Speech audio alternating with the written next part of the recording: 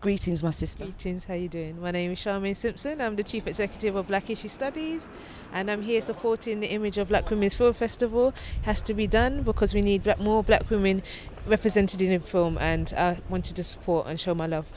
We saw some amazing films this afternoon. Yes, we did. And I want to talk about two films in particular. Well, one's The Great and Playing Warriors. Well, One's the Great, I thought it was brilliant. It was just absolutely inspirational watching the young man playing the part. The sister was hilarious. I want her to go far. I want to see her when she gets older on film. She's very, very inspirational, very interesting in terms of her dialect as well, and the way she just looked so mature as well. And you can see that she's mimicking her parents, living her life with her parents, and also just the storyline, because he lost his father and he's actually watching and trying to recreate the memory of his father, and his father called him One's the Great, and he wants to be the superhero, and he's just absolutely brilliant as well. I just love the way they did the film, and just the way it was done. I just loved it.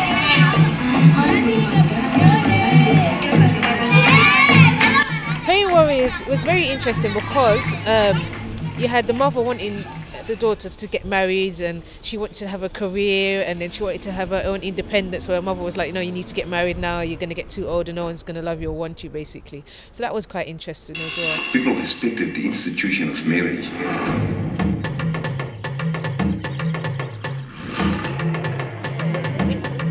Men would go to great lengths to marry the right woman.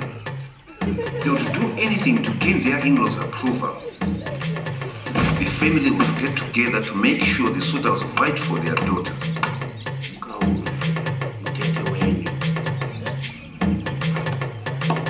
And then towards the end, she learned to love herself and do what she wanted to do as well. And the young sister was very interesting because she wanted to play professional football, where her parents wanted her to study, and I can relate to that because I used to do athletics and other sports, and my mum used to say, oh, you can't do boxing, you can't do kickboxing because it's not for girls, you need to go and sit down and read your books, basically. But I tried, but at least I had my father supporting, and he was like, no, just let her go and do what she wants to do, at least she's not killing nobody, so or running the streets, so that was a good thing as well. So it was very good. I enjoyed the films, and I'm glad they put on these films, and I actually came out today. Got a busy schedule, but at least I took time out of my busy schedule to come and support the film, which was really good. Black History Studies is supporting this great event. I mean, just tying the two, Images of Black Women in Film Festival and Black History Studies. Well, we do film screen as well as doing courses, and I like to try and link the two. So, for example, I always try and find films where people are not necessarily going to see. So, for example, tomorrow I'm going to be screening 70 Remembering the Revolution, about the revolution in Trinidad and Tobago in the 70s.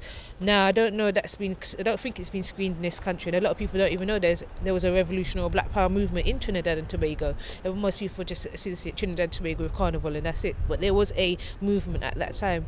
Even looking at images of black women in film, we don't really get to see black women behind the screens filming, for one. Two, you want to get we get the different roles that we get to see. The most time we see black women is when we're in the music videos, and is that a representation of us females? I would like to see the mother going to work, trying to pay her bills, trying to negotiate the mortgage, the council tax, the gas bill, everything else. Talking about her fears and worries. Summertime is coming. She has to work, but she can't mind her teenage son. And looking at the problems that are on the streets as well, trying to prevent her son from getting mixed up in the gun crime and different things as well. Even though the young people might not be in that circle, but they could get caught up in it. And those type of stories we need to write about, because those are things that are affecting people as well. How are we going to pay our bills? How are we going to negotiate at work when we're at work and trying to bite the bullet when your boss is about to take you out on disciplinary? All these type of things we need to be thinking and writing stories about, because these are happening to people as we speak. Bills are going up, wages are staying the same. How am I going to manage? And this is what we're going through. So doing real life films and subjects that relate to us as well. We know how it is when you go to that shop and that piece of yam is just getting expensive, but we need to eat the food, but the prices is going up. So we need to look at those type of films as well. My sister, enough love, give thanks and praises.